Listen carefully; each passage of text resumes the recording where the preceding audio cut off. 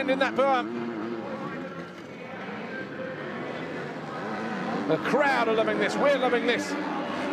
Absolutely nothing. It was 1.2 a lap ago. It is now 0.4 of a second. Herlings charging down the inside once more. Seewer with 2 laps to go has to be feeling the pressure now. Has to be getting nervous. He's got the 2-time champ behind him. A rider undefeated in 2016 that's been averaging race wins by more than 30 seconds this year.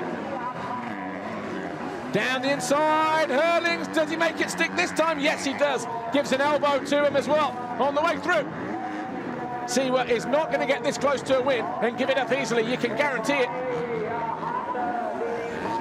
Neither of these guys can make a mistake now. They are a bike length apart. Just over a lap to go. 7 seconds further back, Dylan Ferrandis, Monster Energy Kawasaki.